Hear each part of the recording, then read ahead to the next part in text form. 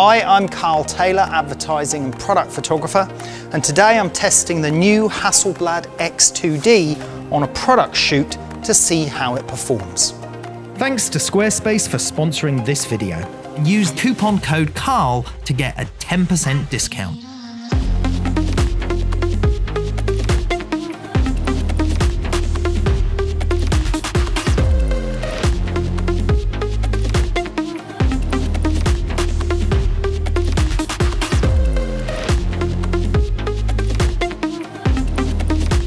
So at the moment, I'm just testing a couple of ideas with these acrylic rods and either one handbag or two handbags. And I'm just using the X2D through the electronic viewfinder and the screen on the back. Great new auto-focusing system, so it's super fast, super sharp, and you can move the focus points around. And I'm just getting a feel for the look of the shot, just under this general broad house lighting at the moment, so this isn't how it's going to be lit. But the good thing is the camera's lovely and ergonomic, compact, feels nice. It's 100 megapixels, which is going to give me great detail. So at this stage, it's just sort of getting some ideas, figuring a few things out, and then once I've started to get really where I want to go, I'll start to glue these acrylic rods where I need them. They're currently just held down with blue tack. And then we'll start to fix things in position and then move on to the lighting.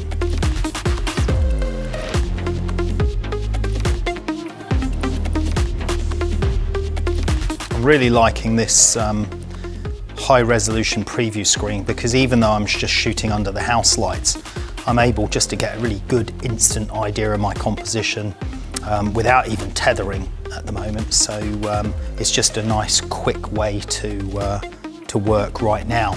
And I don't even have to worry about a memory card because I'm shooting to the nearly 1 terabyte solid state drive that's built into the camera.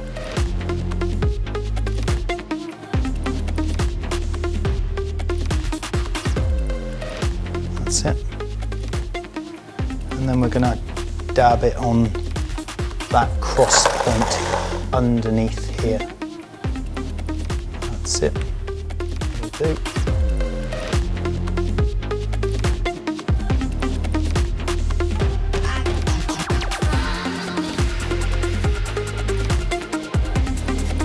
Now this is also really useful for composition because I've actually got a live view image obviously on the back of the display screen here, so I can fine-tune my composition live as if it was live view with that live image that's on the screen. Now that's good as well. You see, I was able to completely clear the screen of data or more data or less data, so now I've just got my mobile focus point that I can move around and a completely blank screen to assist me in my composition live, which is really, really nice. The good thing as well is playing around with it on the back of the screen, I'm able to pinch zoom on the screen to see what it would look like slightly cropped. And then I can slide the image around as well, right on the back of the screen. So it's just nice to be able to say, right, okay, what if we just were a little bit cropped in on that image? What's it going to look like? So there's quite a lot of benefits, even in a studio environment. Completely different to my normal working process, because normally I'd be just doing every single shot tethered into focus, which you can do with this camera, and you can also wirelessly tether. But it's interesting because even at this early stage, I'm getting a really good preview on what I'm going to accomplish in this shot. Okay, so you can now see that I'm tethered into Phocus software from the camera. That obviously gives me a higher quality, larger view, which is perfect now because now I'm going to start the lighting process. That isn't the correctly lit shot, that's just under the house lights, but now I can really fine tune, start building my lighting up to finalize the image.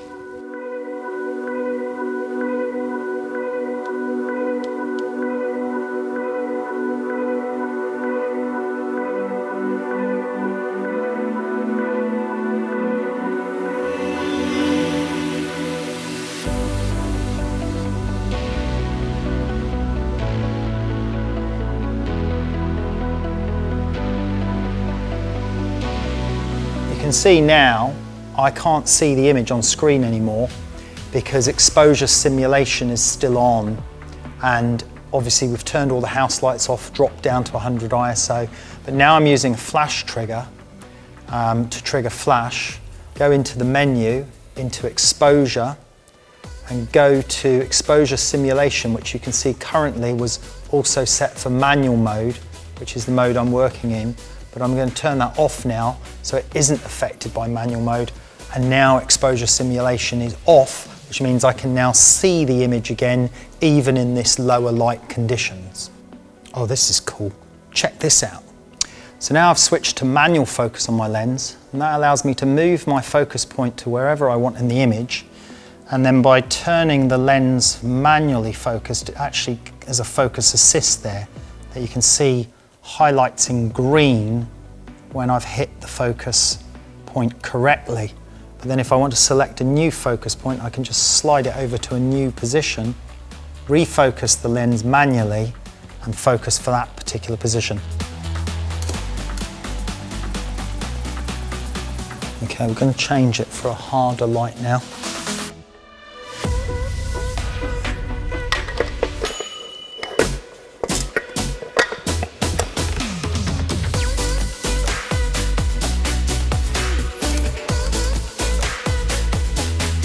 That's too hard. Right, okay, so let's try 3560 next.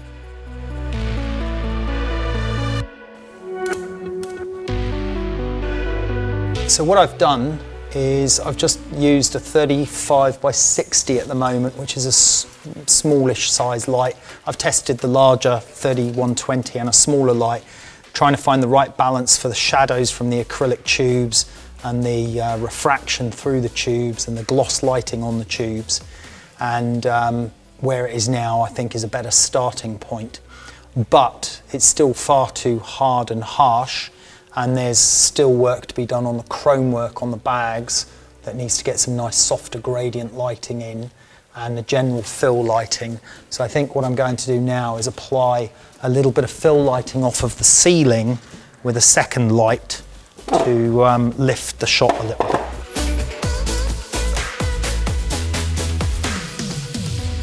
So this is a combination now of the first light but with a little bit of fill light.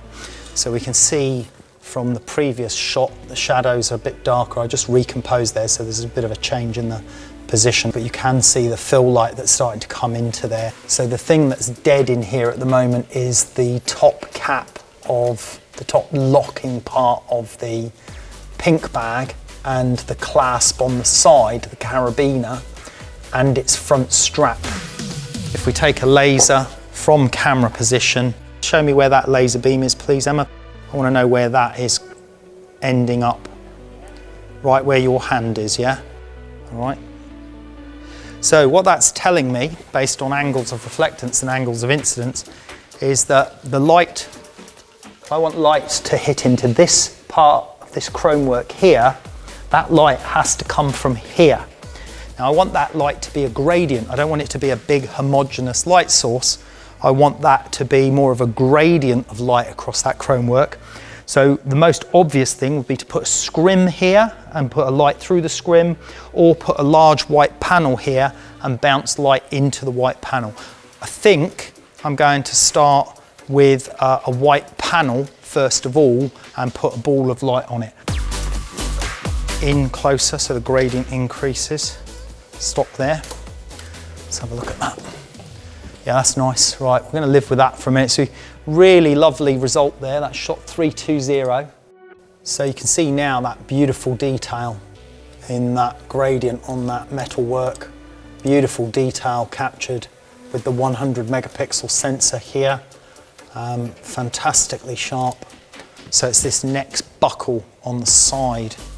So I need a medium-sized piece of white card onto the ground. Yeah, right, now what we need is, for the logo of the bag, you know that Fresnel we had? Yeah. Fire it into where the bag shadow is on the floor.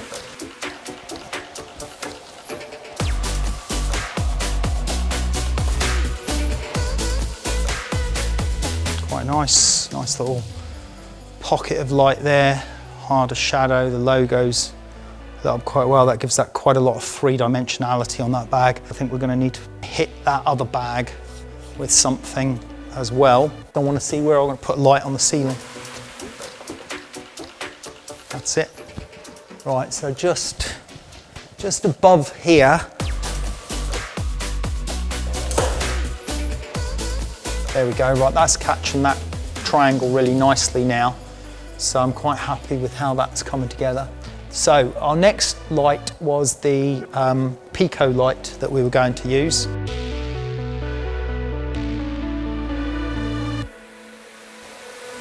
There you go.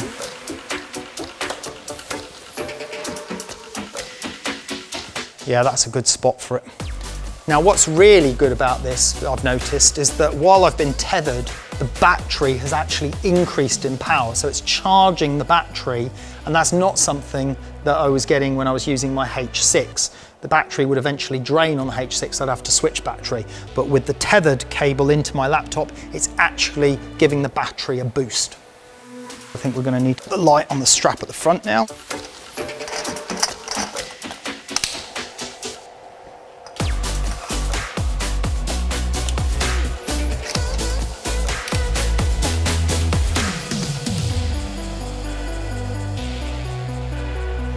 Right, let's give that a whirl. Put the modelling lights back on, please. Well, actually, it doesn't really matter. I can still take the shot like that without for a second. So we've got the light on the strap at the front now, which is good. This corner here is a bit dark to here, so I just want a white polyboard held somewhere over there.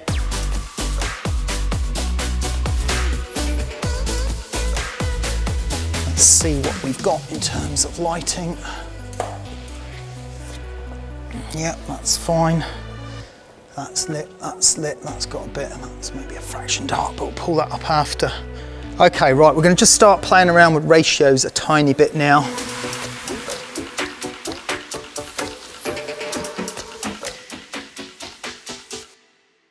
Right, so I'm very happy with that, all the things we've spoken about so far. Now at the moment, the camera is at f13. And the depth of field isn't quite enough for both handbags at f13. It's not far off when I selected a focus area just in here, but if I want it to be critically sharp all the way through, I'm going to need to focus stack it. And probably the sweet spot of the lens in terms of its optimum optical quality will be at about f11. So I'm actually going to switch to f11 and reduce the lights in power accordingly. And then I'm going to run my focus stack at f11 to get the absolute maximum critical sharpness and crispness out of this image all the way through with a series of focus stacks.